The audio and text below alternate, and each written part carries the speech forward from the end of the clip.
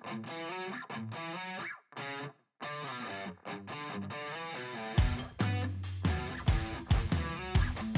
Huskers nearly pull off an upset despite its special teams and O-line struggles. Hi, I'm Aaron Muller, and this is episode 6 of the Cobsmacked Podcast. This is a Nebraska football podcast covering the Husker season and team news as it progresses throughout the year. Every video episode is available on YouTube, and the audio versions will be found on Apple, Google, or Spotify. We're going to do a recap this week of the Week 3 game against the Oklahoma Sooners. This was a big game. I talked about it in the preview. It's the 50th anniversary of the game of the century. I didn't know how much that was going to play into the player side of things, the player perspective, since they were all like so young. They don't remember so much the rivalry and the history there. But it was talked about. The coaches brought it up a couple times in press and stuff like that. And then the players talked about it afterwards. Like the more they thought about it, the more clips they saw, the more highlights they saw of the rivalry between these two big schools, these big powerhouses back in the day. Like it means more after the fact, I think, more so than in the moment of each individual play. But going into the overall performance, I thought that the Huskers outperformed many expectations. Going into this, if you were reading on Twitter or the forums or listening to the news or the national media, we were the 22.5-point underdogs. We were 3 touchdown underdogs, and we were supposed to go in there and get stomped. We might have hung with them for a half, and then we would get stomped after that. That's not what happened. We outperformed many, many people's expectations. I mentioned it in the pregame on Friday that I felt like if we played clean, if we played to our potential, we could hang with them. Like that wasn't in doubt in my mind. It was if we played to what our abilities are, we could hang in the game.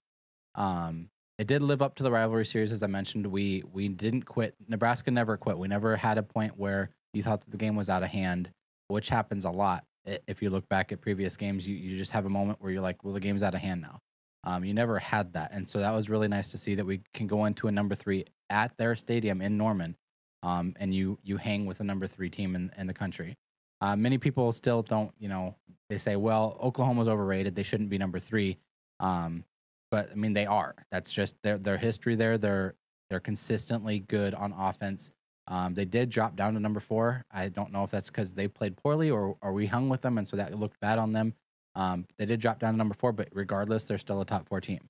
I did notice watching the game too that, especially with the fans, there was a lot of respect for each program. All of the media and the recaps and or the previews and things going into the game, it wasn't like we hate them, we hope they lose. I mean, obviously you hope your team wins, but you didn't look at the other team and hope that they were bad. You wanted a good game. You wanted the best version of the opposite team to come play you, but to still have a good game. I can think of, like, if you would compare this to a Colorado rivalry, Colorado and Nebraska fans do not like each other. There's lots of talk about when you went to Colorado or you went to Boulder and your tires would get slashed or vice versa. That's not, I don't think that this is anything like that. I don't think that this is like an Iowa where we talk crap to the Iowa players all the time or the Iowa fans all the time. And it's just like a butting of heads all the time. There's a lot of respect for what each program has accomplished in the fan base and in between the coaches and between the programs themselves. But I truly think that that's what the rivalry is. I was talking to one of the guys on my route. I deliver mail. I was talking to him, and he mentioned he doesn't think this is a rivalry because there isn't that tension, that fighting in between the fan bases. Whereas in my mind, a rival is more someone, whether it be on a team basis or it be on a one-on-one basis. A rival is just someone who drives you to compete harder, and you both make each other better in the process. And Oklahoma certainly has done that in the past. And I hope that we can get back to the point where they're kind of kicking us in gear to get better so that we can play them and beat them consistently. Like every time we meet each other in the future, hopefully it's more often. Now, I wouldn't say every year. People keep saying, oh, well, let's play Oklahoma every year. We'll talk about that later. But I would like to play them more often because it seems like we drive each other to be better. Obviously, Oklahoma thought that they were capable of coming in here and stomping us because I heard some of their fan base specifically was mentioning that. I don't think that the coaches, Lincoln Riley, I don't think the coaching staff overlooked us, but the fan base certainly did. And I think a lot of the players came in here with the expectations that they were going to be able to score easily on us. And so this was like a slap in the face. This is not a slap in the face. This is a reality check that Oklahoma has work to do as well. So in the process of us hanging with them, they got a gut check, and they have things to work on. We have things to work on. So we're both going to get better in the process. And I truly think that that's what a rivalry makes a good rivalry. Either way, we came in with a solid game plan, and the defense brought the Huskers within striking distance. They kept us within striking distance all game. And we had a chance to win it with 50 seconds left. There was other things that went wrong in the game that would have brought that gap a little closer, but that's just where it is. Getting into the stats, we had a total of 384 yards, and they had a total of 408. We had 289 in the air and 95 on the ground. They had 214 in the air and 194 on the ground. The defense didn't have any sacks. We did get 4 tackles for loss, no interceptions, no turnovers, anything like that. They did get 5 sacks, which, I mean, that's not great, but I talked about that coming into the game, that the offensive line was our weak spot and their defensive line was their strong spot on their defense. Our offensive line consists almost entirely of underclassmen. There's 2 juniors. I believe this is our first year they're getting snaps, though, so we have a lot of young guys that have a lot more to grow, a lot more room to grow. And I was just concerned that they weren't quite ready to go up against a defensive line almost entirely consisting of seniors and juniors. So they did get the 5 sacks, 10 tackles for loss, and they did get 1 interception. It was more of a write-off interception, though. It was a 4th down. Adrian had to get rid of the ball. He just kind of chucked it and hoped his guy could make a play on it, and they intercepted it. It was actually not a great play. I think he was down on like the 2 or the 3 yard line. He would have been better off swatting the ball away, and they would have got the better field position on like the 23 or whatever. But going into special teams, again, we had a rough time with special teams. It was kind of a mixed bag, but the same woes that have been plaguing us for the last few games. Our field goal kicker went 1 for 3. Again, this week he missed 2 field goals. He did make one. His first one out he made, but then he kind of slipped after that. We did have decent punt game. We had 2 punts and they averaged 50 yards. So we brought in a different punter. He had a much better night, or evening, I guess, afternoon, 11 o'clock games. But their special teams also, they missed 1 field goal, and they had 4 punts for 39.25 yards on average. First downs, looking at the first downs, we only had 18. They had 21. So, I mean, I thought last week that 19 first downs wasn't great. I thought we needed more consistency. This game, I think we did hit the consistency. There just wasn't as many snaps this game. We went from having 90 snaps. Was that a Fordham or Buffalo? We had 90 snaps on offense, and we had 80 in this one, or 50. We had 50 in this one. So there wasn't as many series to get the first downs on. So I think 18 was a good number to hit here. Time of possession was pretty split evenly. It was 29. We had it for 29 minutes. They had it for 30 some odd seconds. Penalties is kind of what killed us, though. We kind of tightened it up towards the second half, but we did have 8 penalties for 70 yards. They had 70 for 70 yards. But ours, as we'll get into, that's an area of concern that we really need to buckle down on. But if we look back at the takeaways from the preview that I had, my first point was top to bottom. I said that the defense needed to play a good game. Otherwise, it didn't matter how well our offensive line played. I keep pushing the offensive line every preview that we go into a game. Like, that's my biggest area of concern for the team. But if the defense didn't play well, it didn't matter what the rest of the team did. We weren't going to be able to hang with Oklahoma as they put up 70 points. So the defense had to come out. They checkmarked. They did that. They did much better than most people expected.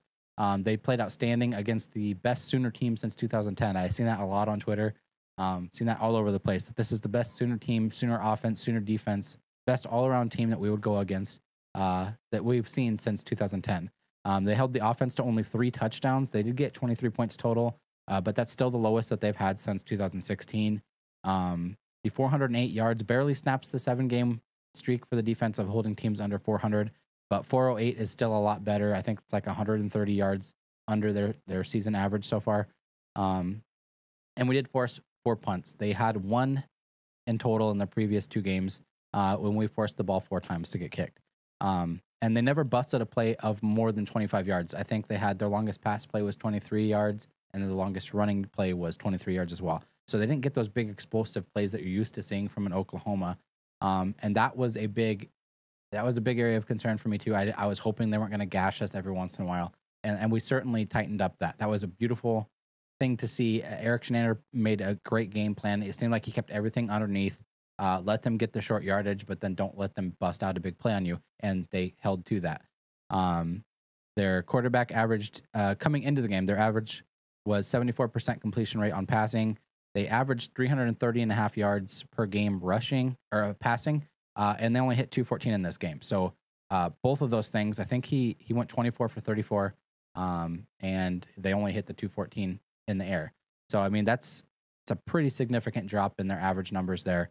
They are 120 yards under their season average for total yards as well. And they were coming into this game tied for first, I believe, with Auburn at 58 points per game. We held them to 23. So that's half, essentially. That's more than half. So coming into the game, I think that's why a lot of people expected them to just come out and score at will. And to hold a team that was first in the FBS at 58 points per game to only 23 points, and really the offense only scored 21 of those points, that's a very significant thing to see. A lot of people were debating whether this was just an overrated Sooner team or an underrated Nebraska team. I think it might be a little bit of both. I don't think that the Huskers are as bad as the record shows. I mentioned that coming into the game. But I don't think the Sooners are quite to that number 3 level yet. They had the rank in front of their name. They had that number 3 in front of their name, but I just don't think that they were there yet. Spencer Rattler, he made plays in the game, but he also seemed to struggle a little bit. There was about 3 times that I can remember specifically where Luke Reimer had a chance at a jump ball. It kind of went right into his hands. Cam Taylor had a chance at a pick. There was 3 chances where we could have easily had a pick in the game, and they just never came down with it. We needed to come down with those. Those could have been major turning points in the game. It's just he had moments where he struggled, and we could have capitalized on it, but it just didn't come to fruition. My second key from the game from the preview was that our O-line needed to play consistently, and they needed to be able to hold and give Adrian time. And they struggled once again. Junior Trent Hickson came in to start over Ethan Piper. Ethan Piper has been somebody I brought up a couple different times this year. He was the worst graded lineman we had per Pro Football Focus by their stats, like how many people he's letting through, how many times he's getting beat, how many times people are rushing around him, how many sacks he's giving up, that type of thing. Ethan Piper is only a sophomore, though. So, I mean, he's going to have time to grow. But typically, if you look back at traditional Huskers, people are like, what's wrong with this offensive line? It's because this is the youngest offensive line historically that Nebraska has had. We have a ton of freshmen, a ton of sophomores, and a couple juniors, which Trent Hickson got his start this week. But we have a couple juniors by name, but they haven't actually had the experience of a junior either. So Trent Hickson came in over Ethan Piper. To start the game, though, our first 2 snaps before we even got a playoff, we had 2 false starts in a row. That's on the offensive line. We had 2 more penalties that drive as well. Cam Jurgens had one for like being too aggressive. He shoved a guy to the ground and kind of went back on top of him. So he got an unnecessary roughness pass and then play penalty. And then we also had another offensive false start. So we had 4 penalties in the first offensive drive at total 30 yards. Overall in the game, out of our 8 penalties, 6 of those were on the offensive line. Every single one of our starting offensive linemen had a penalty on them. Cam Jurgens got 2. His second unnecessary roughness penalty, you can go back and look at the video in there. I'll try to throw stuff up as I get it, but that one was iffy to me. I feel like that was just a football play. There was a couple different times where our guys kind of get flagged or penalized for something where it's just a football play, and I hate to see the officiating kind of taking the heart out of the game. You want to see those. That's like what you look for. You look like for hard-nosed football, and that's all it was to me, is he shoved a guy and the guy went flying. That's just Cam being strong as hell. So freshman Turner Corcoran and junior Trent Hickson had a rough time, though, specifically. Combined, they had 8 hurries on Adrian. They allowed 2 sacks. They had 2 penalties each. One of them gave up a tackle for a loss. But they had Teddy Prohaska. A lot of people thought he was going to come in on the line itself, but he came in as a tight end to add extra blocking for rushing or run game. And he seemed to do really well. When he came in, he graded really high as far as his ability to block for the rush game. So I can see a lot more of that coming in going forward. I remember listening to the post game that Alex Grinch, their defensive coordinator, he said that they hadn't seen that from Nebraska coming in, and so that kind of threw him for a loop. But it seemed to be effective. We had 2 tight ends on the field, and he's a big guy himself. Teddy Prohaska is. And I'll apologize if I say Prohaska and it's Prochaska. I'm not sure how to pronounce it. I've heard it both ways. But seeing both the tight ends, we had Austin Allen and Travis Vokalek both back, so that was nice to see. But to have Teddy Prohaska come in as a blocker as well, it was just nice. I can see a lot more of that. I can see that going forward, that they would run a lot more of those wrinkles. But Martinez did get pressured 50% of his snaps. He dropped back 36 times, so he got pressured on 18 of those. They gave up 5 sacks, and 2 of those were in the final drive. We had a chance to come back with 50 seconds left to score a touchdown, and I was trying to play out in my head, if we made the touchdown, would we go for 2 points to win it, or would we kick the field goal, tie it? But with the way our kicking game's been going, I think we would have went for 2 points there. So, but regardless, we didn't even get a chance to see that come to fruition because on the 1st and 10, first play of the 50-second comeback drive, we got sacked, and then on the 3rd down, we got sacked as well. So you can't be giving up those. I'm sure we've run these drills over and over again, but like I said, they were going against a very good defensive line, and our guys are just young and not experienced enough for that. So another note that I had was the penalties. So again, the penalties, that was my 3rd key of the game. Penalties kind of go back to the offensive line as well. So the offensive line kind of nailed 2 of my keys to win the game. They kind of threw those out the window. So if we could have just had one of those 2 go right, if the offensive line could have been protecting but still get those penalties, because even despite the penalties, we still played really well. We still played. I mean, there was times where Adrian had time to throw the ball, and those were great plays. We made big passing plays when we needed them, but there was just too many times where the pocket collapsed and we didn't get it. And then the penalties added on top of that poor performance really put the nail in the coffin for us. And then my 4th key, I don't typically do 4 keys, but I did have one in the preview that I said Martinez also had to play well. We couldn't allow any turnovers. And this is the first game that he didn't have the most rushing yards on the team. Ramir Johnson came in and he had a good evening. We had a cycle of 3 or 4 running backs again, like we usually do. Gabe Irvin came in. But Ramir Johnson came in. He seemed to be the main back we were running with. He had 11 carries for 42 yards. He was running a 3.8 average carry. Gabe Irvin did come in for 9 carries. He had 18 yards only, but he got injured in the 3rd quarter. And it was a non-contact injury. He kind of made a cut and he immediately went down and grabbed his knee. So that's not great whenever you see that he didn't even get hit. That's typically not a good sign. So he had the non-contact injury. He was on crutches after the game. And Scott Frost, when asked about it, he said that it looks like he could miss a little bit of time. So I hope that he gets better. He's going to be a monster for us going forward. But for the moment, Ramir Johnson looked good in the game, and his pass blocking was also decent. I went back and watched the game, and the amount of times that he was picking up defenders running through or blitzes, he just does really well as far as pass protection goes for Martinez. Outside of that, Martinez had 323 total yards. He had 2 touchdowns, 1 in the air, 1 on the ground. And he did have 1 interception, which was the only turnover of the game. So his turnover, everybody rips him for turnovers, and everybody kind of rips the team for turnovers in general. There was only 1 turnover in the whole game from either team, and it was a throwaway interception. Like I said, it was a 4th down. He kind of tossed it up and hoped somebody could make a play, but he had to get rid of the ball anyway. So it was a throwaway interception. The guy made a great play on it. If you go back and watch it, he shouldn't have probably caught it, but it was still a joy to watch. Even if you're not, even if it was against Nebraska, it was still a great play to see as a college football fan. Other than that, under 20 yards, he was perfect. He was 16 for 16 on passes under 20 yards. Over 20 yards, he was throwing 50%, so it's still not terrible. He went 3 for 16. And one of the other things I mentioned was that we would have great success on play action if we could get the running game going. The running game still kind of struggled. We didn't even hit 100 yards this game, but the play action still worked really well because they were still worried about Adrian possibly taking off as well. So he went 9 for 11 on play actions. And so that worked really well, as I thought it would. I thought we'd do a few more screen passes as well, but that didn't seem to happen. As I mentioned, the special teams was a mixed bag. Connor Culp came in and he did make his first 51-yard field goal. After that, he missed a 50-yarder, which I'm not going to put that on him from that distance. It's kind of a toss-up anyway. And the 50-yarder that he missed, I believe, just kind of dinked off of the right upright. So he wasn't even that far off. But then he came in after that to kick a short 35-yard field goal that was right in the center of the field, and he missed it again. These chip shots that he should be making are the ones that's killing his confidence.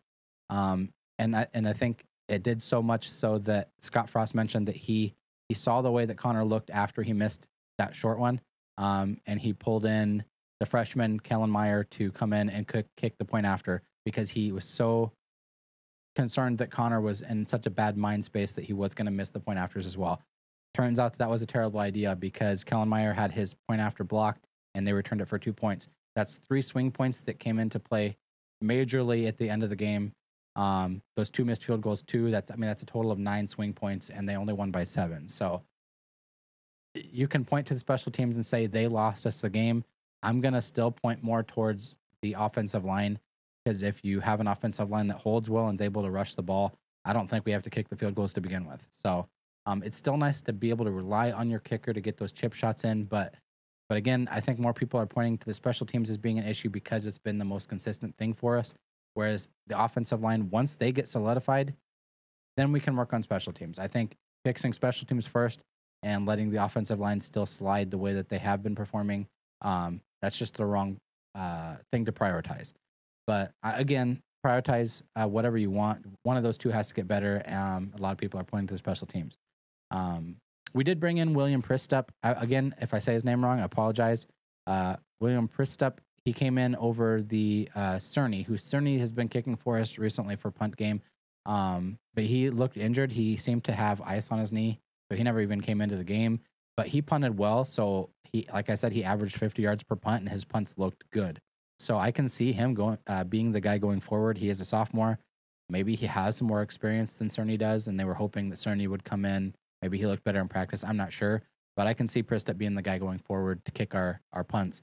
But like I mentioned, that the point after and the field goals really made a difference. So a lot of people are harping on that. But if we make the field goals and the point after, then we're up by 2 instead of down by 7. So that's a big swing.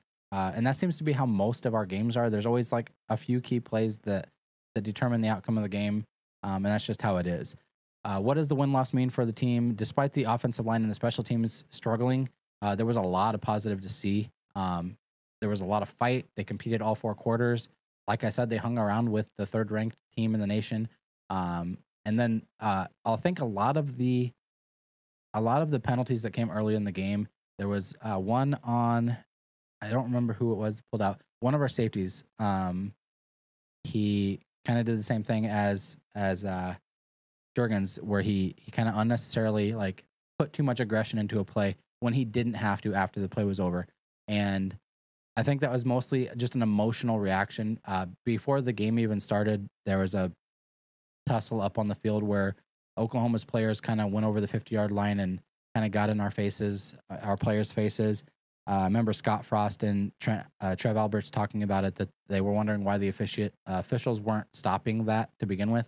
Because the only thing between Oklahoma team and the Husker team was the Husker staff. So I think they were upset that even started up. There was a lot of jawing going on down the field. And I think that kind of carried over into the game, because after about halftime, we didn't really see as much of that. We tempered the emotions and we played solid football from that point on. As I mentioned, though, like, I am proud of the way the football team played as a football fan, as a Nebraska fan. I'm glad that they played the way they played, because that just carries on a perception across the nation that we're not a team that's just going to get smoked. We're not a team that's going to give up on a play. We are playing more solid football. It's the little things we're doing right. The little things we're improving on. People aren't seeing the wins yet, so they think that we're still a terrible team. But I mean, even the players and the coaches that go against us are saying that that's not their record is not reflective of how that team plays. The Fox Big Noon Saturday, that after the game, they seemed to be pretty high on Nebraska themselves. Bob Stoops specifically, which I took more credit from this because he's Oklahoma's coach. He's the one that took them to a national championship. He said Scott Frost and the Nebraska team was not given enough credit coming into the game, and they played much better. They played their hearts off. Alex Grinch himself, so their defensive coordinator on Martinez, he said that we thought we could make him beat you with his arm was their game plan. Make him beat you with his arm, and he dang near did. And so he gives him a ton of credit for that. He also, you could tell that there was like a bit of respect between him and Scott Frost and Lincoln Riley and our defensive coordinator as well. Eric Shenander seemed to talk very highly on each other. So it was kind of a battle of the offense versus defense on both sides. I mentioned there being a ton of parallels coming into the game between the two programs, and that was one of them, that our offensive coordinators respected their defensive coordinators and vice versa. So he did mention, though, Alex Grinch did mention that he liked the way that Scott Frost called the game. He thought Scott Frost called a good game. The way he gave the looks on offense that he wasn't expecting to see, the wrinkles that he ran. He makes it very difficult for a defense to play well against that. Joel Klott, for instance. Joel Klott's one of my favorite guys nationally that you see on a big scale, a big stage. He seems to always give Nebraska a fair shake. He might be critical, but it's always with a constructive side to it. And he addressed the fans after the game as well. He was like, Nebraska fans, I'm telling you, it's this close. It's on a razor's edge. He went in to say that in the last 8 games, the losses that we have, we lost by a total of 28 points. So we are 28 points from being on an 8-game winning streak, and that would change drastically the perception that people have of the program. People are just tired of losing these one-possession games, these one-score games. But we're that close. It's so much better than getting beaten out by 30 points. But he went on even further to say that this team is going to beat Michigan, Ohio State, Iowa, or Wisconsin.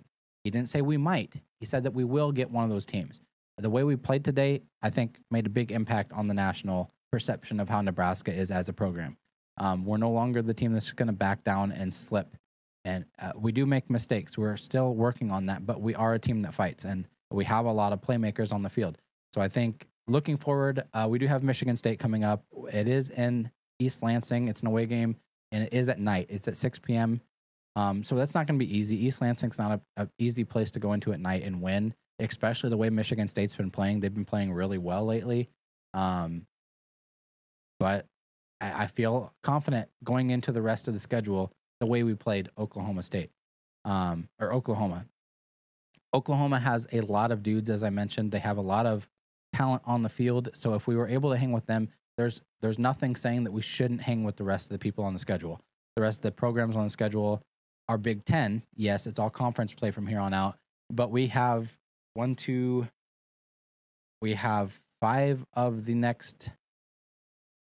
games on the remaining schedule that are at home. That should give you the advantage there. Big Ten is big, but they're not necessarily all as deeply talented as Oklahoma's roster was. Top to bottom, they're going to have playmakers, yes, but they're going to be big, yes. The Huskers are big. We have playmakers as well, so we should be able to match up. It's not so much about talent anymore as it is about effort, and I think we got the effort part down. So Luke Reimers, after the game, kind of echoed what Scott Frost had shared with the players as well. He said that everything that you want to accomplish is still in front of you, and they believe they can win out completely. Like that was the end of the thing. He believes they can win out, and that shows a ton of confidence between the players and the coaching staff as well. Obviously, as a player and a coaching staff, you would hope that they have confidence going in, but you could just see Luke talking about it, like everything they want to accomplish is still ahead of us. It wasn't like a down and out mentality. Yes, they're kind of bummed out that they lost, but they're proud of the way they played. It wasn't like we kind of turned over and just took a loss. We fought for a win and we just came short. So I think going into the rest of the season, that should give you a little more confidence with every matchup going forward.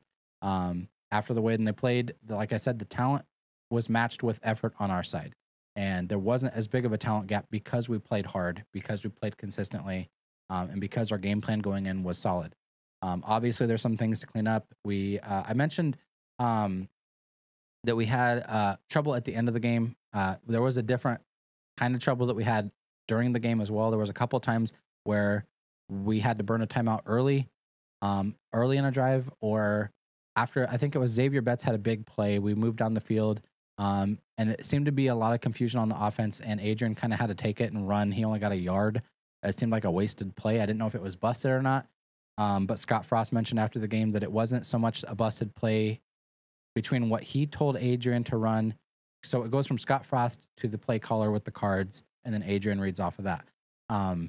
There was a communication error somewhere in the line, and the play that Scott Frost called didn't get to Adrian, and Adrian, rather than calling a timeout that they desperately needed to save for the end of the game, he decided just to run and try to see what he could get with it. Props to Adrian for taking an initiative and not burning a timeout, but something's got to be cleaned up as far as the communication goes, whether that be giving Adrian more freedom to choose the play you're running, or if Scott Frost still wants to maintain that, we need to clean up whatever issue there is on the communication side. Make sure the plays are getting there early or have a series drawn up beforehand to take out onto the field. But regardless, it gives confidence heading into conference play. All the games from here on out are conferences. We play away at Michigan State next, and then we play at home for Northwestern and Michigan, then away at Minnesota, and then Purdue and Ohio State at home. So we have a ton of big games that we typically would struggle with, but they're going to be in Memorial Stadium, so we'll have the home field advantage. Northwestern plays us hard. Michigan plays us hard. Ohio State obviously is going to play us hard. And then Iowa. At the end of the year, we play Iowa, and that's at home as well. So a lot of big games we have coming up, we play at home. We do play Minnesota and Wisconsin away. And like I mentioned, Michigan State's away. So we have 3 big games on the road yet. But we went into Norman and we played Oklahoma very hard and very solidly and consistently. We just need to clean up some of the rough edges, and we will have a shot at any of these games. But I hope that the fan base got a shot of excitement and hope that they can compete again. I know that a lot of people were down and out. It's kind of a split, too, between the older fan base that knows how the Huskers used to be. They kind of want a black and white, we win or we lose. They don't really care about the improvements on the little things because those are the only 2 things that they really pay attention to. Whereas the people that are younger and we grew up now with a mediocre Nebraska team, we have to take the improvements as victories because we don't have these big championships to hold on to and remember. We don't have any of that. We have these little small victories. The offensive line's going to get better. The wide receivers are getting better and bigger. The quarterback is amazing, and he's a dual threat quarterback. The defense is playing out of their minds. Eric Shenander is doing a great job on defense. I'm actually slightly afraid that he's going to leave. But I think the split there is the older fan base that has all these championships and this historical run that we had in the 90s. They have that to hold on to, whereas the rest of us don't remember that. We don't remember this Nebraska being strong. We heard about it, but we grow up and we have been watching a Nebraska team that's mediocre. We might win 9 games, and that's a good season for us. So our idea of success is not a win-loss straight up. Obviously, you want wins, but our idea of success is improving every game. Offensive line, defense, quarterback, wide receivers, rushing game. Anything is an improvement. That can be a success. So I hope that the fan base as a whole got a shot of excitement, and that we look forward to the rest of the schedule now instead of being worried about if we're going to make a bowl game. I think there's a real shot now. I thought that to begin with. I thought that we had a chance to play in games. I just needed to see more as far as effort, and we've seen a ton of effort at Oklahoma. So if we can just keep the effort up, keep the heart up, keep the confidence up, then I think we have a good shot. But that's going to wrap up this week's recap. We will be back here on Friday for the pregame analysis of the Michigan State game. If you had any comments, if you liked anything that I said in the video, if you had anything that you didn't quite agree with, let me know down below in the comments, or you can tweet me at Cobsmacked Pod on Twitter. I do stream on Twitch as well at These Shadows. So until next time, go Big Red.